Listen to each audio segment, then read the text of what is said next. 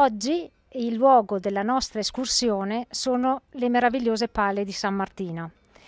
Faremo un giro ad anello passando per due rifugi, Rosetta e il Pradidali.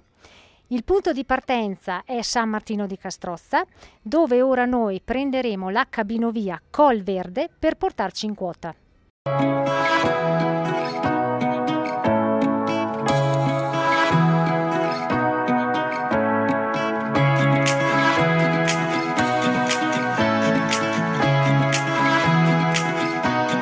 Siamo saliti sulla funivia, partiti da San Martino di Castrozza, che ci porterà in quota.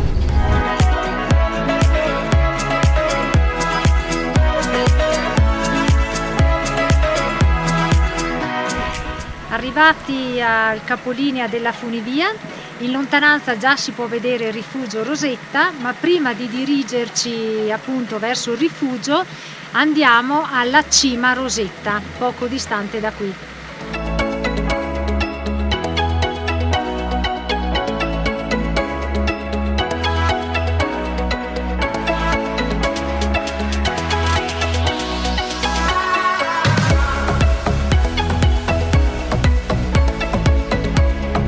Lasciata la funivia, con pochissimo dislivello abbiamo raggiunto Cima Rosetta.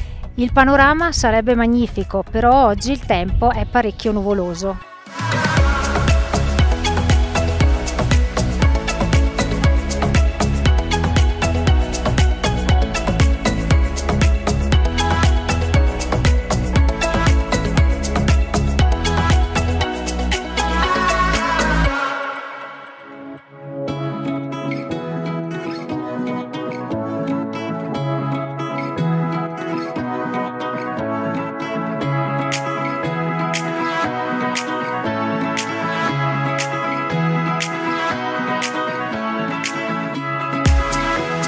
Dalla Cima Rosetta in circa 20 minuti si raggiunge il rifugio Rosetta. Facilissimo sentiero anche in discesa.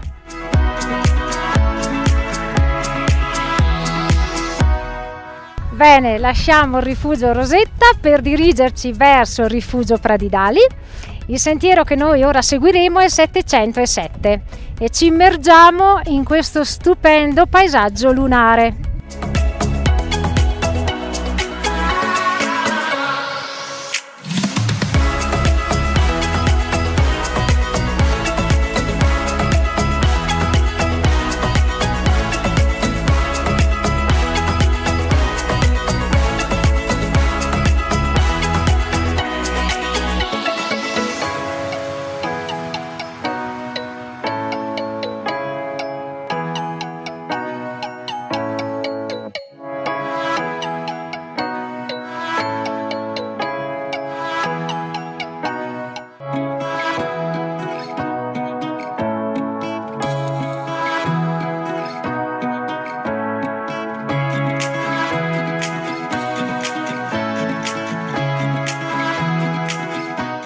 Eccoci qua al Passo Pradidali Basso, a circa metà del nostro percorso. Adesso ci incamminiamo sotto questa bella aria fresca verso il rifugio Pradidali, a un'ora circa di cammino.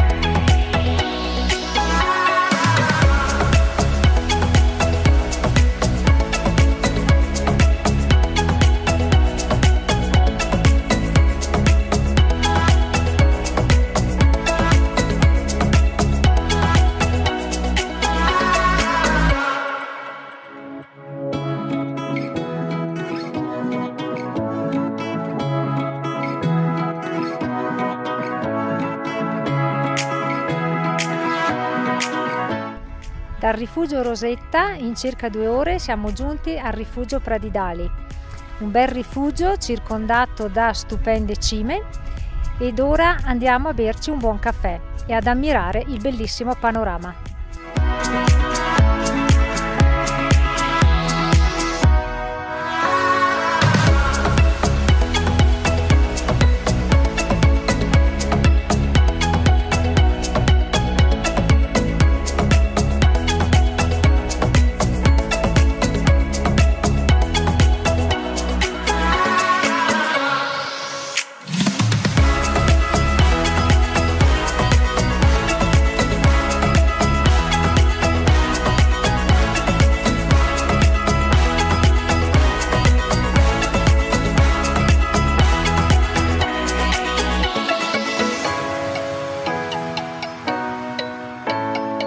La nostra pausa è giunta alla fine, lasciamo il magnifico Rifugio Pradidali e raggiungiamo il Passo di Bal con il sentiero in salita.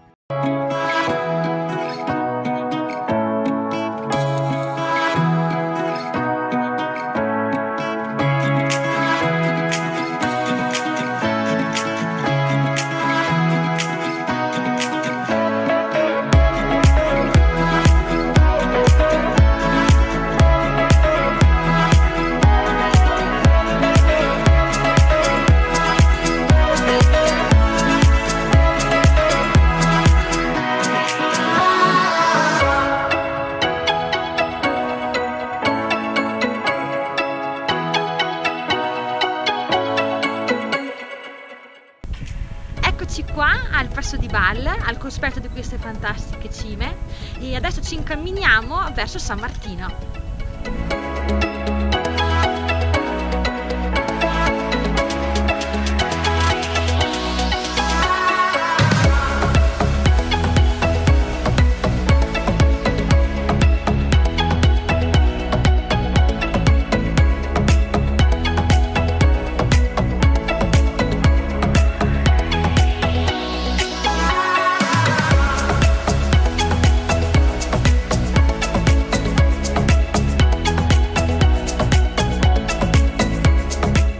Il tratto di sentiero attrezzato che abbiamo appena superato non è di particolari difficoltà, non serve un'attrezzatura di nessun genere, però molta attenzione.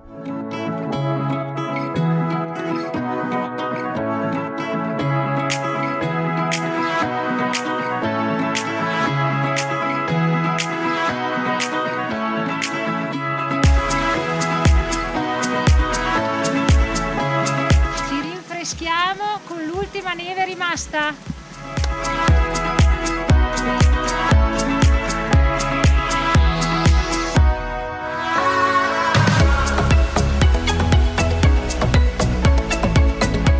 A questo bivio, se si prosegue dritti per il sentiero, si ritorna al Rifugio Rosetta.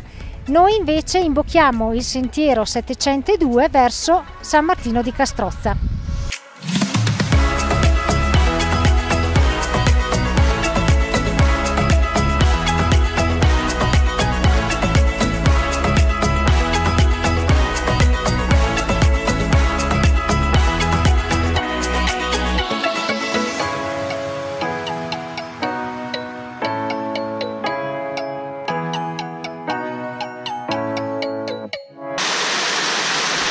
Bagno? Acqua giusta per fare un bagno, temperatura ideale.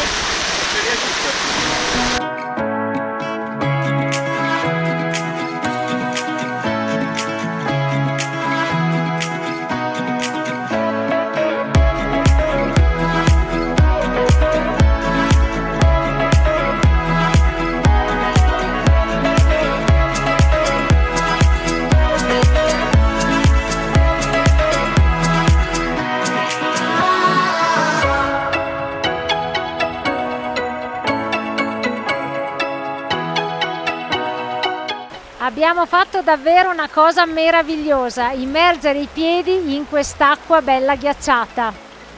Fantastico!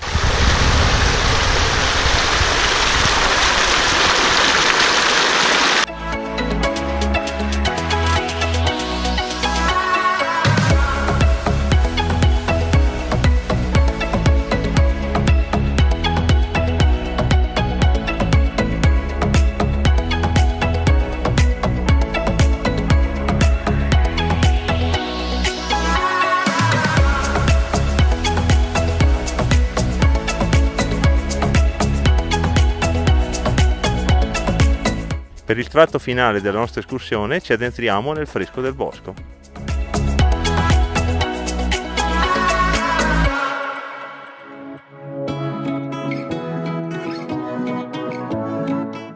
Attenzione! Giunti a questo bivio, non prendere per rifugio Colverde, ma seguire l'indicazione cabinovia Colverde San Martino di Castrozza.